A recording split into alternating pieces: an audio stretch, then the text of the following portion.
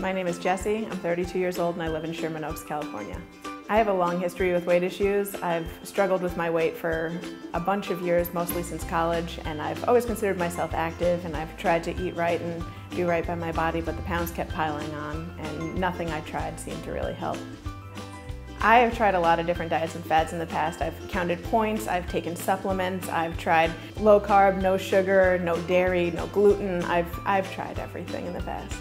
I decided that now was the time for me to look for something sustainable because I've tried a bunch of different fads and other weird diets in the past and nothing really lasted past a few weeks or a few months. The frustrating thing about yo-yo diets is that you feel like you're doing everything perfectly and not everything is meant for everyone. And so it would work great for other people and it wasn't working for me, and I just felt like I was doing something wrong or I wasn't being perfect or I wasn't doing everything right.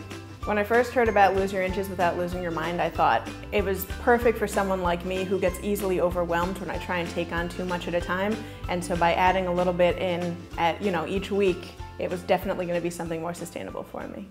So far through the program, I've lost a total of 16¼ inches. Going through the program week by week was really easy because you have a week to focus on just a few baby goals and one small thing at a time. Second week comes around and you're incorporating more things. You're already used to the stuff you've been doing for a week. I didn't have to deprive myself. If I wanted something, I just made sure I accounted for it, in my daily calorie intake or by doing a little extra exercise during the day. The thing I like most about measuring myself versus weighing myself is even if I didn't see a change on the scale for a week, I definitely saw a loss in inches. I think the one thing that I learned about myself on this journey that most struck me was that I am actually able to incorporate healthy habits into my lifestyle by adding them one at a time.